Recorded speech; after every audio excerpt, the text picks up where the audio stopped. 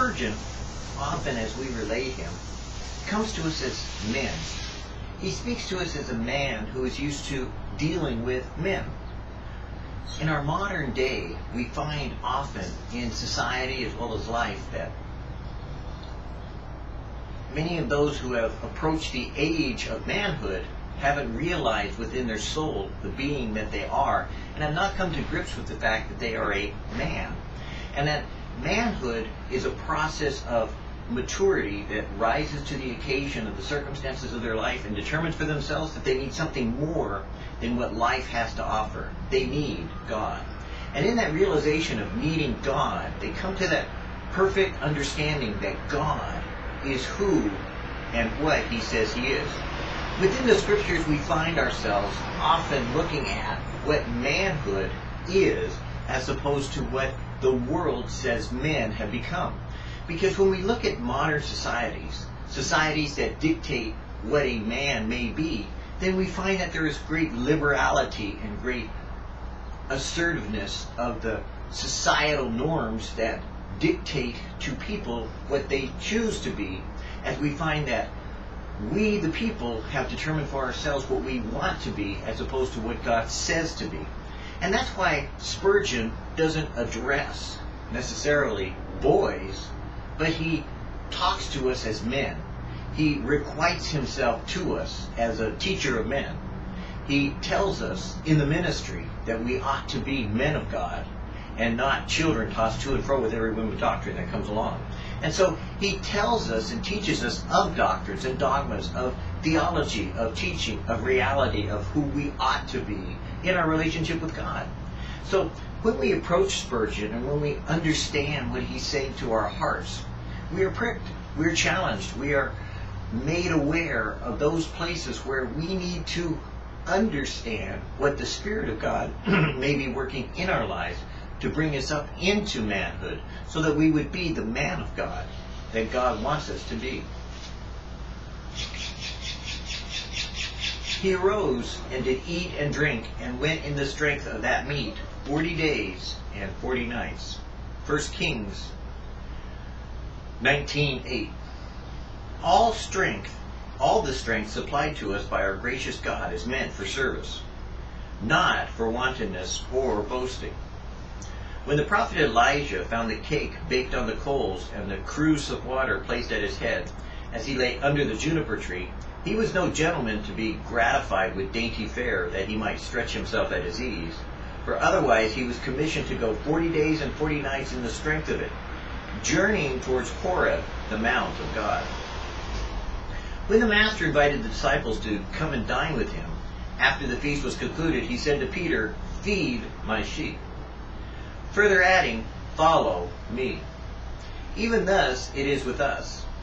We eat the bread of heaven that we may expend our strength in the Master's service.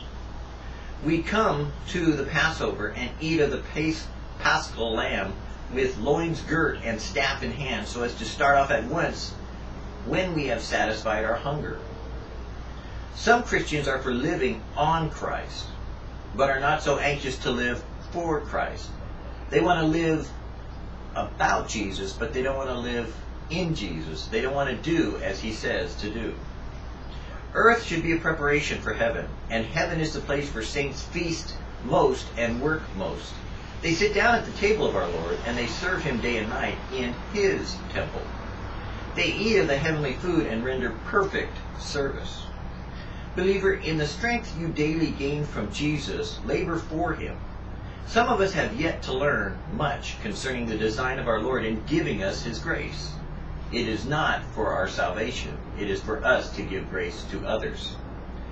We are not to retain the precious grains of truth as the Egyptian mummy held the wheat for ages without giving it an opportunity to grow. We must sow it and water it. We must declare it unto the world. Why does the Lord send down the rain upon the thirsty earth and give the genial sunshine? Is it not that those may all help the fruits of the earth to yield food for man? Even so, the Lord feeds and refreshes our souls, that we may afterwards use our renewed strength in the promotion of his glory, for his will to be done, and not our own.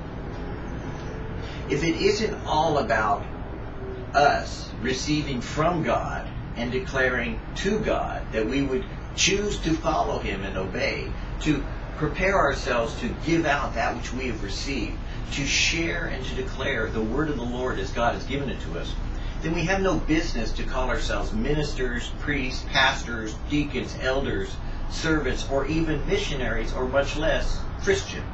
For is it not that Christ-likeness is what Christian means? And that's why Spurgeon calls to us from the annals of ages past to say to us now today that we ought to take what God has given us and give out that with which we are experiencing in our lives with God. For if it is not of God and with God that we share the word of the Lord, declaring to the nations now that with which God has done, then we fail what Jesus has said in declaring to us to come and follow Him. For we are to feed His sheep.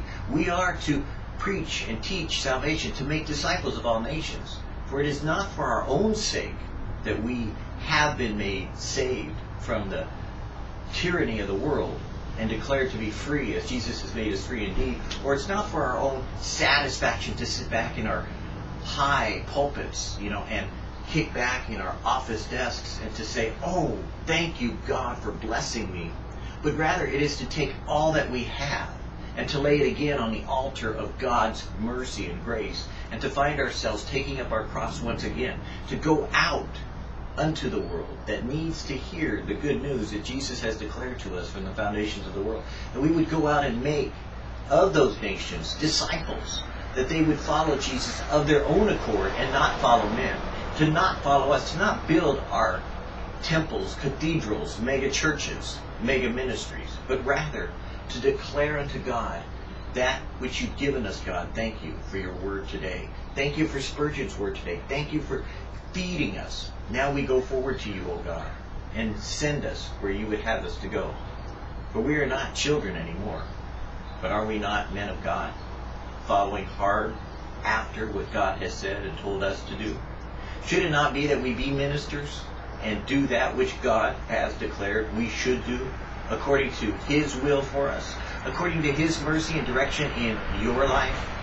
For me and my wife, we have already made our choice, and it has cost us dearly, and the consequences of our choice are such that we lay down constantly all that we have before the Lord, and we let Him lead and guide us. May it be that you too find in your ministry, as you serve the Lord your God with all your heart, with all your soul, with all your mind, and with all your being, that everything you have, everything you are, and everything you will ever be, you are more than willing to every day lay down for the sake of the gospel. That you're willing to give of your heart, of your emotions, of your devotion, as God has fed you. You are so willing to feed others and to minister to their need. For surely they have come to you for such a time as this, and you were chosen to be that man of God for the people of God that need you today.